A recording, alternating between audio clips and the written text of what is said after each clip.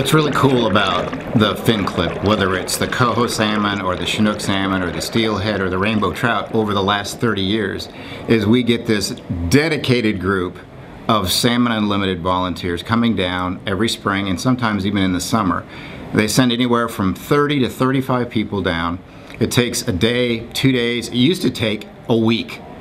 So they come down and they plop themselves down and they hunch over these troughs and they have their hands in this 54-degree water for 16 hours straight, and they clip tiny little fins off these fish, and it's for one purpose, and that's to make sure that the fish that we grow get stocked back into Lake Michigan and we can identify where they came from. So let's say Illinois is a left pec coho salmon in 2015. Each state has a distinct clip. In 2015, the coho from Illinois will have a left pectoral fin clip.